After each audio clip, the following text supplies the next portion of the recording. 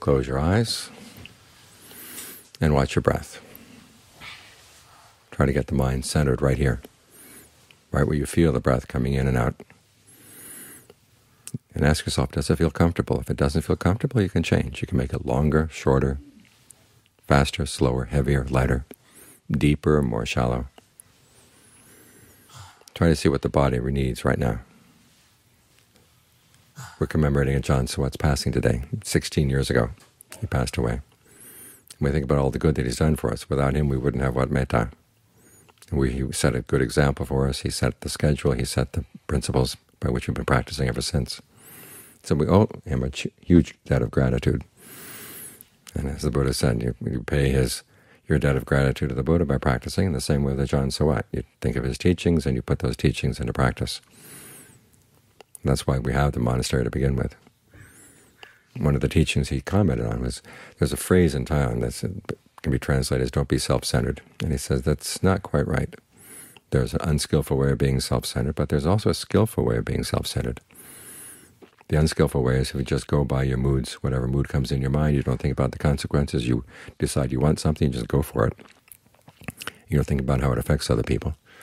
But then again, you're harming yourself if you do that. So if you're really self-centered in a wise way, you think about the consequences of your actions.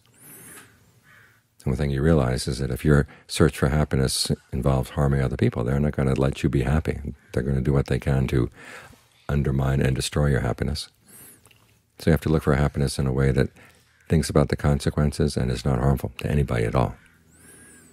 And that way you're wisely self-centered, because you're looking after yourself. One of his other teachings was that of all the people in the world, we really have only one person, i.e. we have ourselves, that we're really responsible for.